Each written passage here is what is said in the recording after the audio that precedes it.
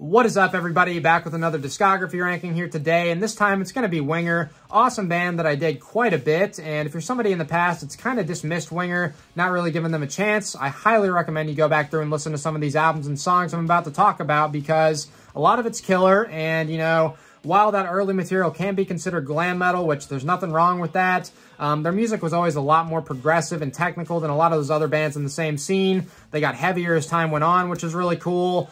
Top-tier musicianship from everybody in the band. You got freaking Reb Beach on guitar, who is an absolute shred god, one of the best of all time in my opinion. Kip Winger, of course, on vocals and bass. Great singer, just overall great musician and songwriter. Paul Taylor on keyboards and occasional guitar when, really just depends. Like currently, I just saw them a couple weeks back. Paul Taylor was doing keyboards when those were needed, but when they weren't needed, he had guitar going. There's another guy named John Roth who's great, and Reb Beach. So they had the trio on guitar, which was really cool, and all of those guys freaking shred. Rod Morgenstein as well on the drums is fantastic.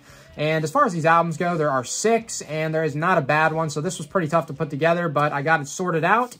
Here we go. Now there's nothing left for me to say. There's no way to climb behind your hidden walls. You're untouchable. Starting off the list, the bottom is going to have to be Better Days Comin', their 2014 album. This one is their most recent, and I don't like putting a band's most recent album last, but sometimes I got to do it.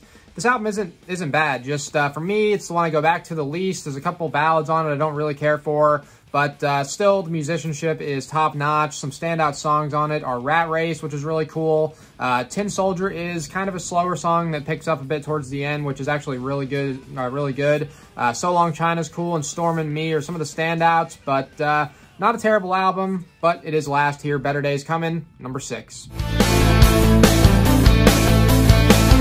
Dear Jane, am I going down in flame while you're playing me like a game? And I'm this far from home. Next up at number 5 is Winger 4 from 2006. This was their comeback album. Before this, there was a 13-year gap between albums. Solid comeback. I really hate to put it down here at number 5. I just like the other stuff a bit better. But looking at these songs, some really good stuff, some kind of heavy stuff as well. Right Up Ahead, the opening song is awesome. Four Leaf Clover, one of their absolute best songs of all time. Majestic, very melodic, awesome freaking... The way, as I said before, Kip Winger is a master composer here. Just the way the song is structured, flows perfectly. The guitar playing is amazing from Reb. Just almost a freaking perfect song, honestly. M16 is great. Short Flight to Mexico is really cool, pretty heavy. But solid album that I would definitely recommend to go check out if you haven't really listened to more modern Winger. Winger 4, number 5.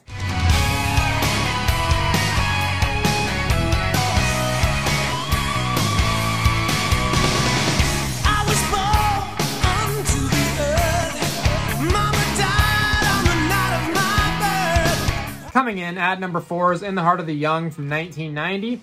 Good, classic, catchy glam metal right here. A lot of cool tracks. Looking at these, some of my favorites, I'd say, are Can't Get Enough, the opener, which is cool. Loosen Up is a good hard rocker. Miles Away is a ballad, but one I honestly don't really mind too much. It's not that bad. Rainbow in the Rose, really cool song. The keyboards on it are amazing. Kip's voice sounds great. Just the melody and flow of the song is awesome. In the Day, We'll Never See. That one, really cool as well. Love the chorus. Baptized by Fire, really cool little guitar intro there from Reb, which is freaking incredible. And overall, really good song. Just Little Dirty Blonde, too, is pretty cool. Just good album here that I like quite a bit. In the Heart of the Young, number 4.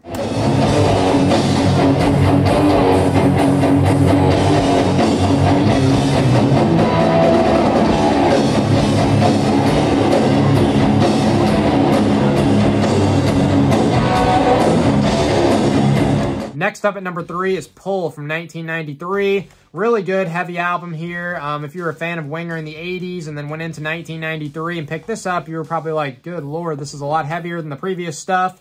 But as usual, great songwriting, great musicianship. At this point, the band recorded as a trio. Rod Morgenstein on the drums, who was great. Kip Winger on bass, vocals, keyboards, acoustic guitar. And Reb Beach shredding it up as usual. Looking at these songs, Junkyard Dog is probably my favorite. Really awesome, heavy riff in that song. Blind Revolution Mad, Down Incognito, Spell I'm Under, In My Veins. Just really good, consistent album here. pull number 3.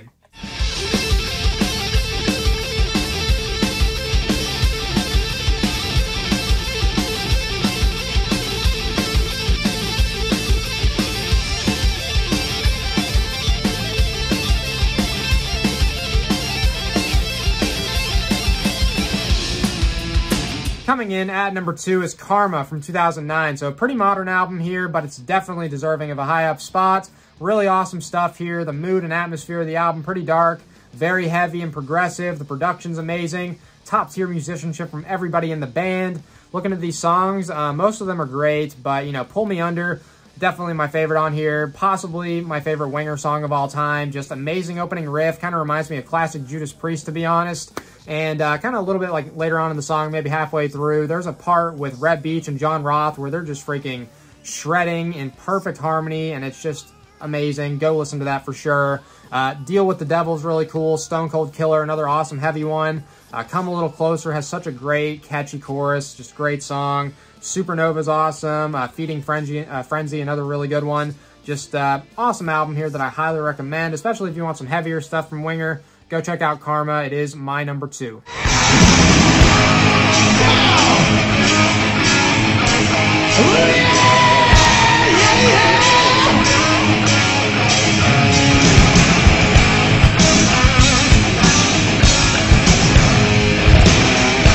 And taking the number 1 spot has got to be their 1988 self-titled debut album. Killer stuff here, an absolute classic, top to bottom, great songs everywhere. Rhett Beach shreds it up. The production on here is amazing. Kip Winger's voice sounds awesome. Just great songwriting. You know, looking at these, Madeleine, the opening track is great. Hungry, I think, is really awesome. 17, probably their biggest hit, which has a scorching, amazing guitar solo in that song for sure. Time to Surrender is another one of my favorite Winger songs of all time. Definitely top 5. State of Emergency, really good, underrated one. Headed for a Heartbreak is awesome. Poison Angel, another great underrated one. Just absolute classic. And as you can see right here, that is an autograph from Rhett Beach. I met him about 2 weeks ago when I saw them in concert. And, you know, super cool guy. Winger put on a great show. And this album, they played a lot of songs from it. And y'all know why, because it's great. My number 1, the self-titled debut. And that does wrap up the ranking. As usual, I would like to know what y'all thought and give me your rankings of Winger's discography in the comments. Till next time, thank y'all for watching.